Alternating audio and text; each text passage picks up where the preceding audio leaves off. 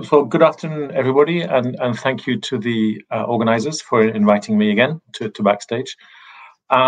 It's great to be here because so many open source conferences are technical, and I'm sorry to say I'm a normal lawyer, and we don't really understand many technical things, but we do get involved in open source, as you can imagine, because of all this licensing going on. Today, what I wanted to look at is actually some of the more recent nearly open source licenses, which have become a little bit creative amount of noise in the community because of the restrictions they're having on commercial use mainly, which has come up with the Commons Clause, with the Mongo SSPL clause, with Redis and various other licenses, which have moved away from what we've normally seen in the community as open source or free software, with the complete freedom to use, to modify, adapt, and share. And these licenses create a lot of noise and still create a certain amount of noise and discussion in the community, in the open source space. And I think it's interesting just to run through a little bit of what they're about, and speak more to what motivates these changes and what impact they're having on open source or on the projects themselves. Okay, so the main argument is really to protect the value of an open source project such as Mongo or Elastic in there, and that these changes are required because other players, such as the big platforms, were taking advantage and not playing the open source game. So it's interesting to see if actually this is a useful thing, a good thing, a bad thing. Is it something we have to live with? Is it something that is going to be detrimental to the open source community as a whole? Often it's been called the slippery slope as projects move from real free software, open source software, to available not for commercial use software, which is we're seeing more and more of actually, but not in the open source space, more in the academic. Okay, so I don't want to bore you with the details, but actually I am going to show you some licensed text. I'm sorry about that.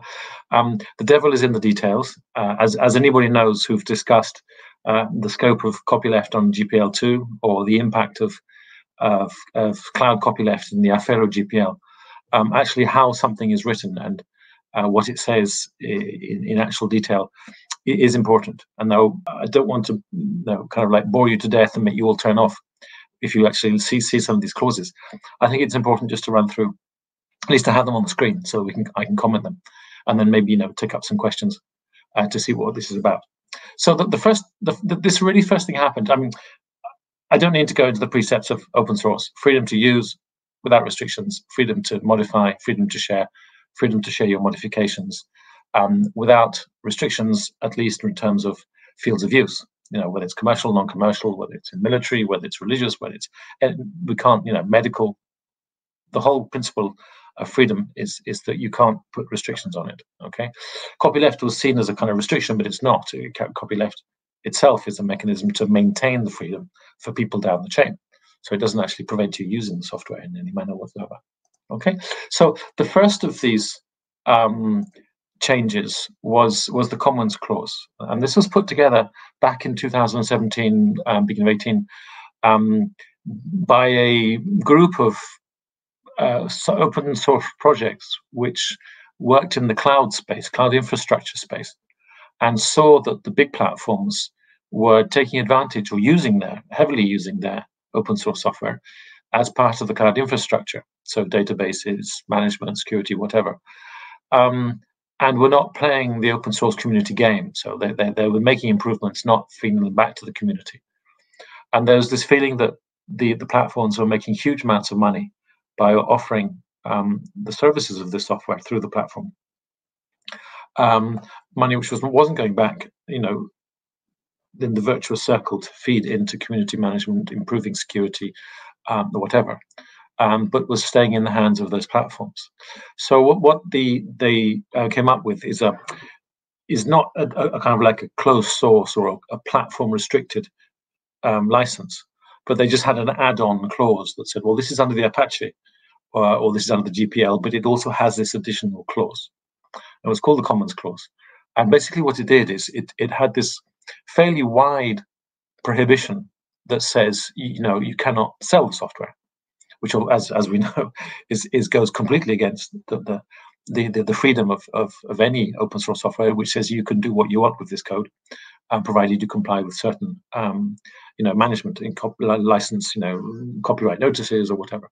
So, and then the license itself went defined. Well, what does sell mean? And it was here obviously is it was providing the actual software for a fee, but then it also went much wider than that. It was also actually providing hosting services, because that's what they were aiming at, not just because you could get around providing the software for a fee by saying, well, I'm not providing the software, I'm putting it on the cloud and I'm providing the hosted services.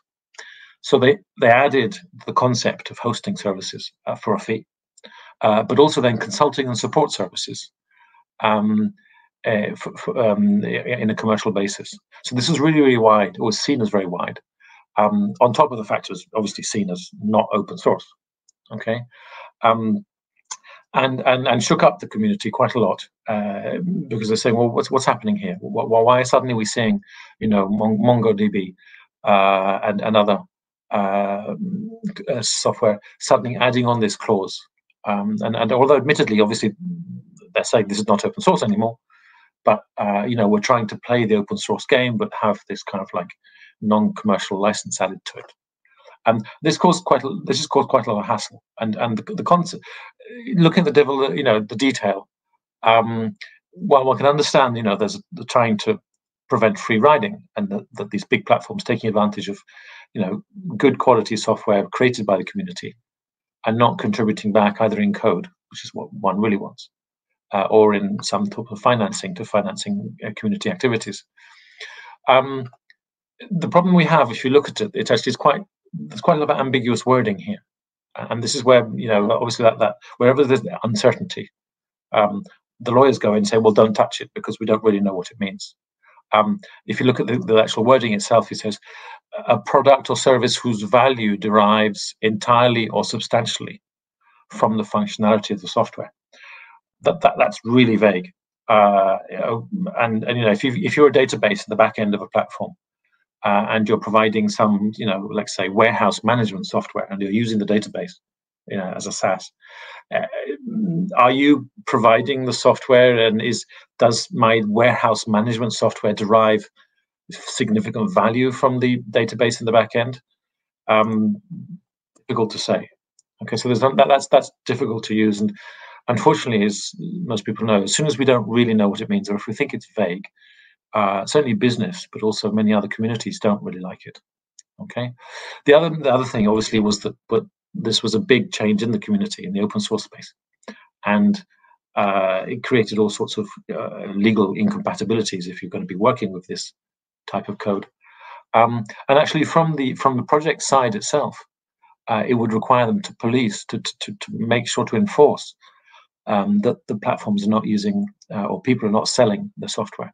And that really takes it into proprietary world, because that's what the proprietary software does. Anyway, so this was used for a while, and actually then they moved away because it was seen as a little bit vague and not helpful. But it was like a first warning that something was happening. What Mongo did actually, that they came up with the SSPL, the server-side public license, which again was a way of trying to put a brake or prevent cloud infrastructures from taking advantage. But instead of having the prohibition against selling, what they said, well, no, we're going to have an ultra copyleft. What we're going to say is, if you use the program as part of a hosted infrastructure, then not just this is making available, this is giving access to the end user. And just like the Affero GPL, which says that in this scenario, nearly, you've got to give access to the source code to the end user. This was much wider. This says not just the source code of my program, but all the cloud infrastructure management software. So they mention it here. You can see in the second paragraph: management software, user interfaces, application program interfaces, automation, monitoring, etc., etc. So the idea is that the copyleft of my license should catch the cloud infrastructure management software. So that must be made available to give freedom to the user, to the end user. The end user, instead of having his or her hands tied in a cloud, they can say, well, I can replicate this because I now have access to all the source code of the cloud, and I can build my own private cloud. Okay, which is one of the precepts of free software, of the copyleft access. Trouble is, it goes a bit beyond what one would normally expect of a copyleft, which is related to my specific code and derivative works of my code. So if you make a work based on my code, like the GPL copyleft. So this goes much further. And it was a bit like a poison pill, So it was, if you use my database, be careful, because if my database is the prime functionality and all you're really doing is passing on the functionalities, then your whole cloud's going to have to go open as well. Okay, so it's a bit similar to the Affero. The difference with the Affero is that the Affero actually only relates to if you take Affero GPL code and modify it, you create an improved version, and you make that software itself available. So, for example, if we took a Grafana, the data viewer visualization software, if I improved Grafana itself and made it available to third parties on the web, then probably I'd have to give an offer to give access to my improvements on Grafana. That's the idea of copyleft. But Mongo was arguing, but if my database is in the background, the user's actually not interfacing with my database. It's interfacing with some front end on the cloud server, and therefore my Affero GPL doesn't work. I can't force the cloud structures to make available my code or any improvements on my code. Okay, so Mongo saw the Affero, I think, as not strong enough, or didn't work to prevent this free riding. Okay, but as you look at the wording here, it's really wide, because it's not just if you modify Mongo, it's also actually if you just use it as part of your cloud infrastructure and provide it as a principal functionality, as a database in the cloud. Okay, and as I said, the copyleft obligations go way beyond just Mongo. It's everything that manages Mongo in that way. Okay, so there's no real prohibition on commercial use, which is good, because obviously it's that goes against the philosophy of the open source space. But it does extend beyond what one would expect, and there's lots of questions about whether the server-side public license is open source, and it was submitted to the OSI, but we're then withdrawn. So there's no definitive decision about that. Okay, so in practice, what does Mongo was our license mean? And this is just my interpretation. Okay, not legal advice, as I'd like to say. Obviously, internal use is fine. Using Mongo internally, that's no problem at all. You're not exposing it to any third party, just like using any GPL or Affero GPL code internally for your own platform. If you're using it to offer as a cloud service, as a database for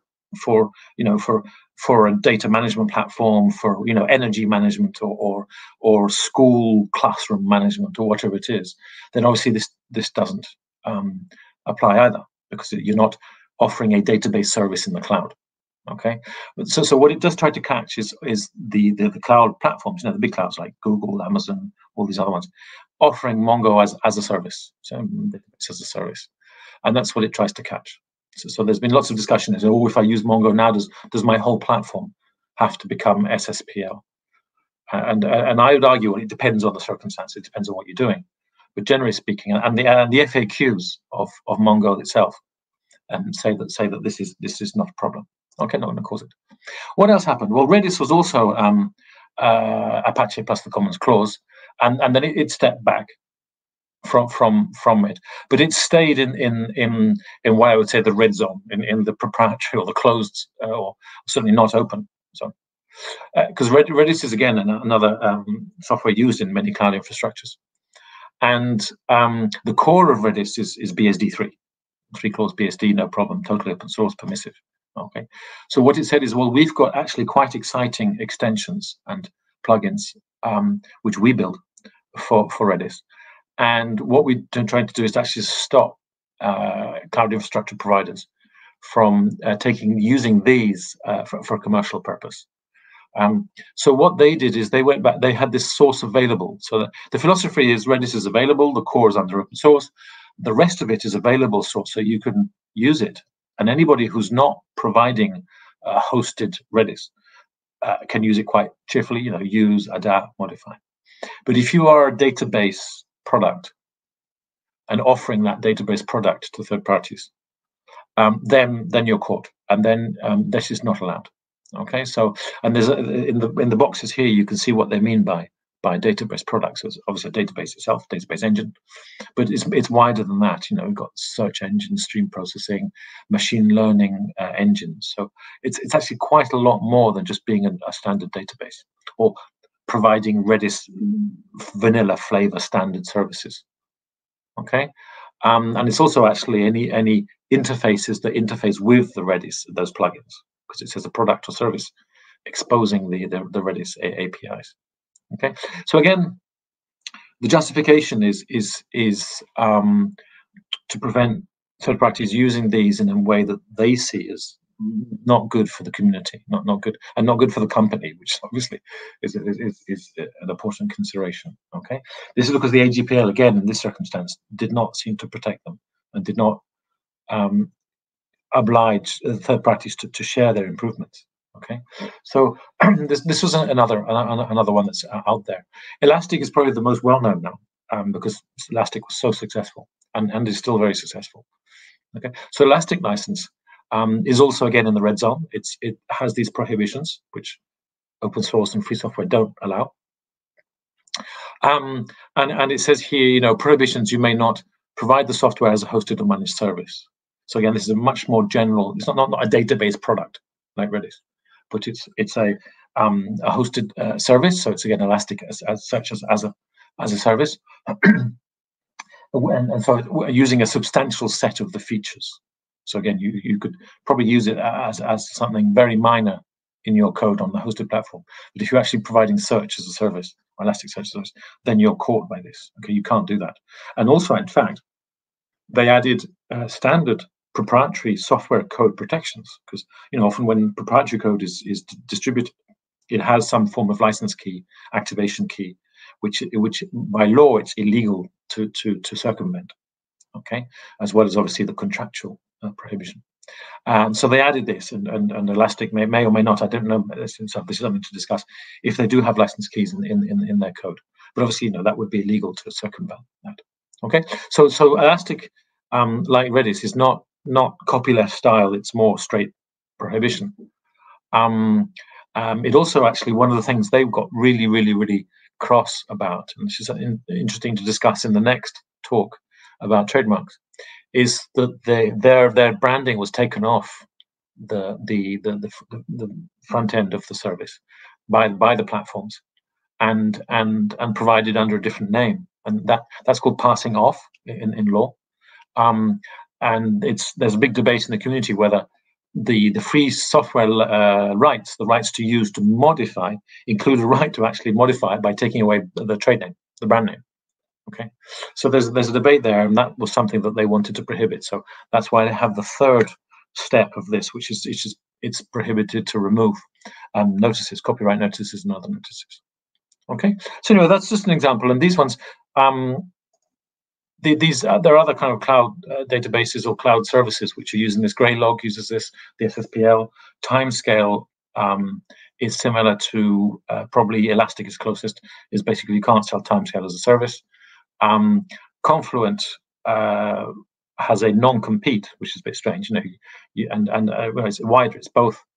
You can't provide Confluent code, which is available source. You can access the code, you can use it, whatever, distribute it, but you can't provide it as a software as a service to third parties, because that goes against the Confluent, business model, which is to sell Confluent as a service and platform as a service.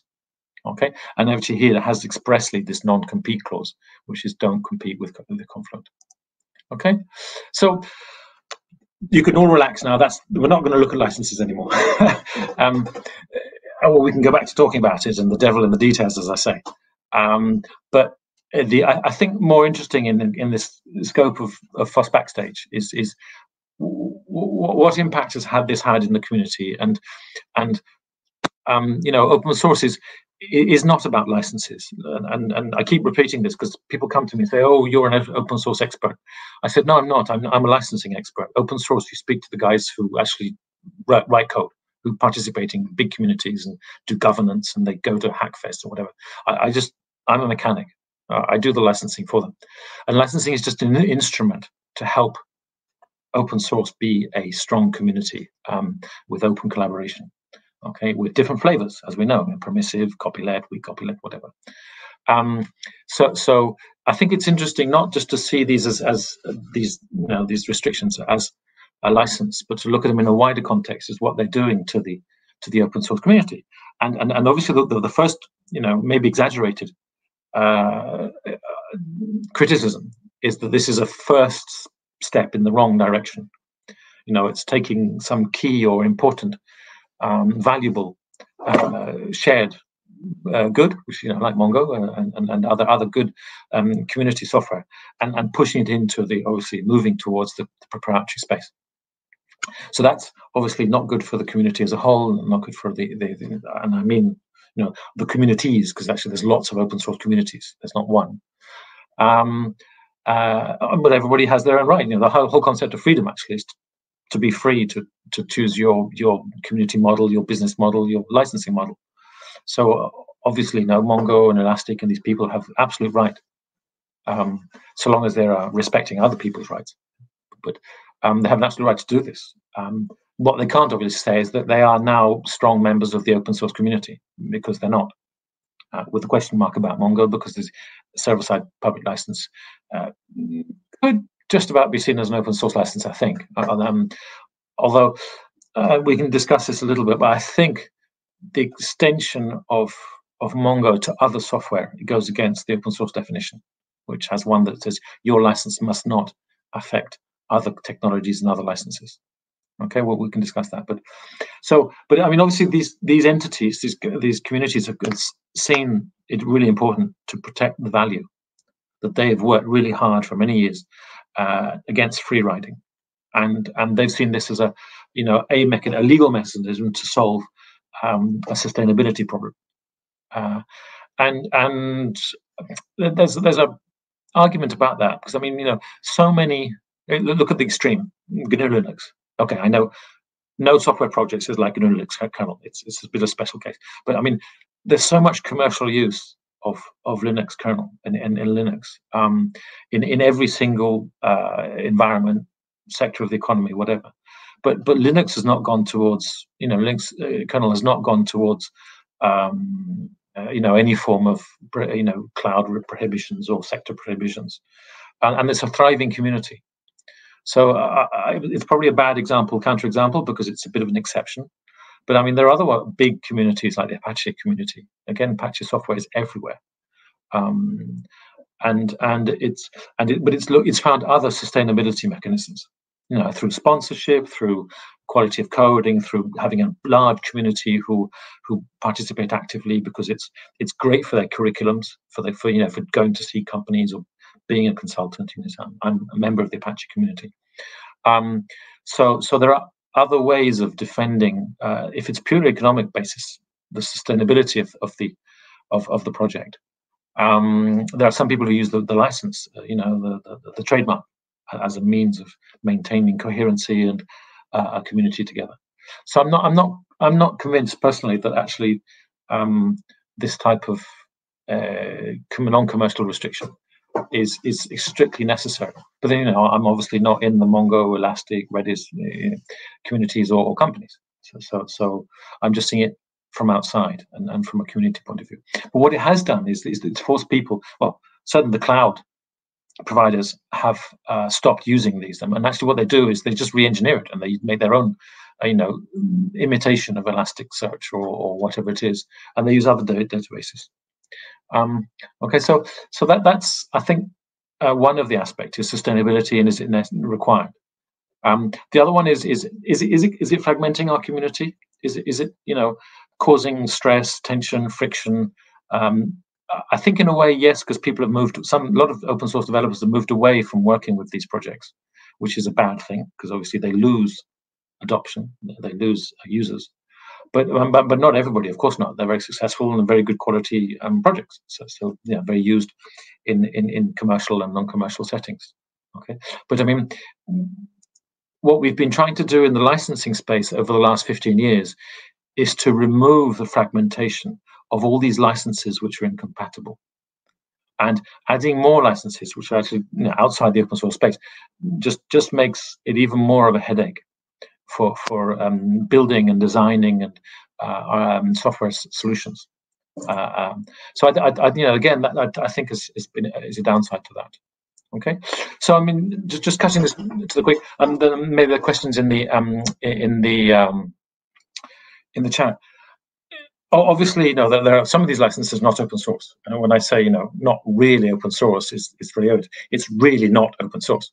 The Commons Clause has a commercial restriction. Redis and Elastic have restrictions. Okay, but it's creating a kind of like another area of shared code in available source. And I'm seeing that quite a lot actually in academic people sharing. They like to have these kind of like academic non-commercial licenses where the science and scientists are happy to share code with other scientists to improve and everything. But then they're not really jumping into the open source concept of saying, well, this is fully open source and let's go for it. Okay. I think the SSPL is halfway there, and it's quite a clever solution without having these red light commercial restrictions. But and I know quite a lot of companies who don't really want to use Mongo because it's caused them, they have to consult the lawyers, which as a lawyer I always think is a good thing, but for them it's obviously a transaction cost, it's friction, and it's hassle, and they don't want to do that. So it's caused headaches. But maybe it's just transition period, and some other form of database is going to come up there with a permissive or standard copyleft license, and not going to cause so much hassle. Okay, so I think that's really what I wanted to say is that this is a recent thing. It may be just a fad. Maybe just while cloud and platforms of services is becoming the norm. It's the beginning of a standard division that you've got real open source and you've got available source that has these cloud restrictions.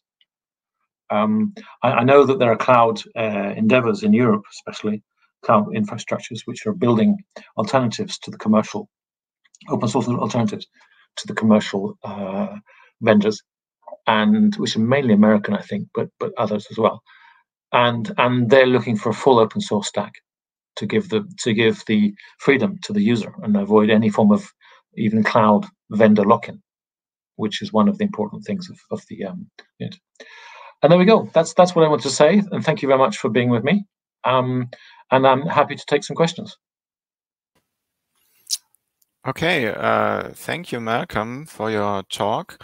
Maybe we can have one question from the audience. And I don't know if you already covered this in your presentation when you talked about the SSPL, but the question here in the audience was SSPL and everyone getting the source code. Do you know of anybody else worried about the everyone part versus the users get the source code approach of the AJPL? No, that's one of the whole reason why Mongo went with the SSPL, because it extends beyond. Because I think one of the big arguments is to do with. I'm a lawyer again, so I'm talking about things I'm not really an expert.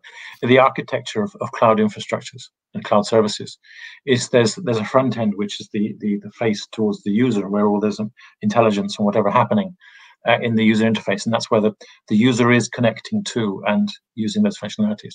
And then often that will connect with the backend, database management, security management, anything that's in the backend. And I think Mongo's analysis was that the Affero GPL only covers any software in the front end, which is why I use Grafana as an example, because I'm pretty sure Grafana is only used as a front end. Okay, so the users really interact with Grafana because we visualize the data, we see that what they're doing. Okay. Whereas Mongo's hidden in the backend, and there's arguments to say, well, no, the user does not ever connect with Mongo. It's the front end which indirectly then connects with the backend for using data management. Okay, so that's where Affero fell. failed to answer their needs. Okay, in that users were not getting access to the improved versions of Mongo that was being offered by the platforms. Okay, and I think they've been quite clever in the way they've done that. Is that their the condition for the SSPL server side is if you're offering the database as a service, and it's the infrastructure management software which you have to provide.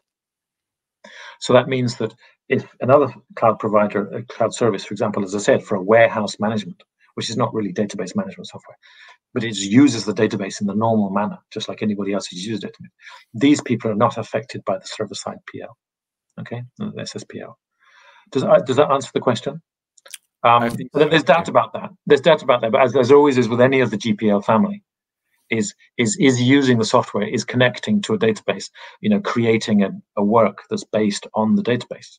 Now, this is the big debate we had with MySQL and the MySQL connectors and the fork they had with Maria and all that, and an argument of, if we're just using the database, not even as a library, it's an external database, and there may be one of many databases available.